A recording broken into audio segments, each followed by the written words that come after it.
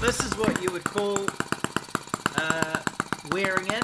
You know, I'm running it to wear it in. You can see I've put the seat on in the middle, and I put some springs under the gear selector. Rebuilt the engine after I bent the conrod, and luckily I seem to have got it going again. I've retarded the spark a bit so I get nice slow running. This could go around all day like this.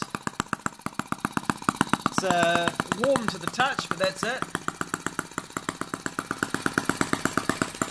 And I quite like that poppy sound you get with a retarded spark. You remember, I don't want this to go at 6,000 RPM. That's about the speed I want it to go right there. I've also leaned down the mixture a bit. It doesn't smell as bad that way.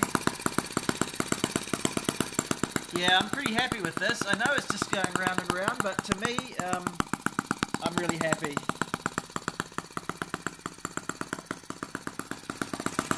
So we're going to take it into, that's neutral, change the gears, go into reverse.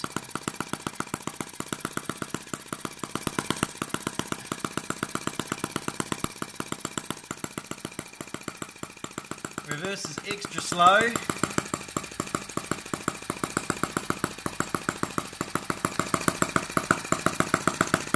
Clutch out.